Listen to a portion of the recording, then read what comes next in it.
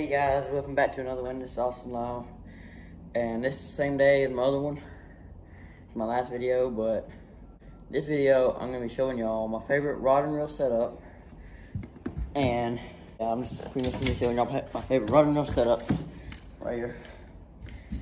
I'll show you my least favorite to my favorite, but whenever I get them all, I'll catch y'all. All right, guys. So I still have the same stuff on. Well, this is my dad's boat. But anyways, this is my least favorite rod and reel. I use it. Don't get me wrong, it's just this reel's all messed up and stuff.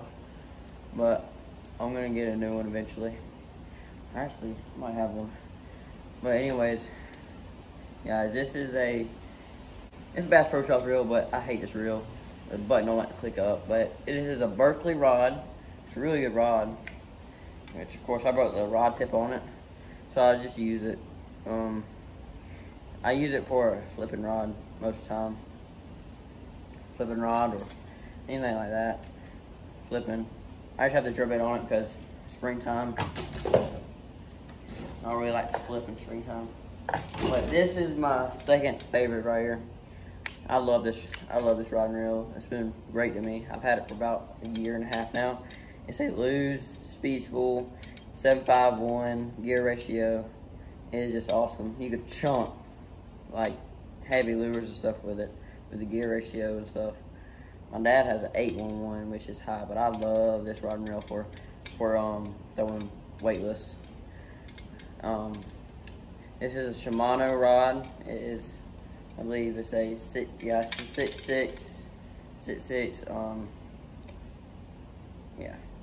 Yeah, anyways, but this is a 6'6" rod. I believe the one I brought the rod tip on it was 6'6", but probably about 6'4" now because I brought the rod tip on it.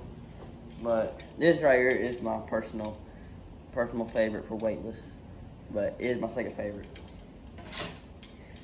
This rod right here, I just got it about a week ago. It is 7-foot rod, and I love this thing. I've already caught like 10 fish on it, but I throw it on a 711 gear ratio. It's a Lew's. Lew's is my #1 go-to rod and reel. But this right here, it's a Lew's rod. It's I believe it's a Hank Parker rod. I'm about to meet him in person, but yeah. But this is my all-time personal favorite. I use it for weightless sometimes, but I'd rather prefer my other one. I use this for I use it for top water.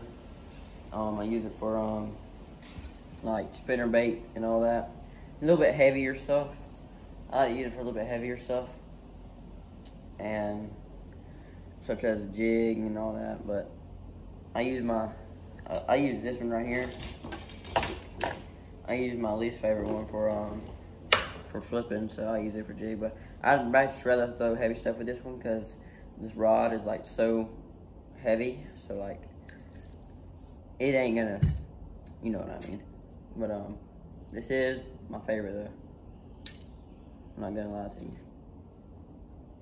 But thank you guys for watching my favorite rod and reel setups.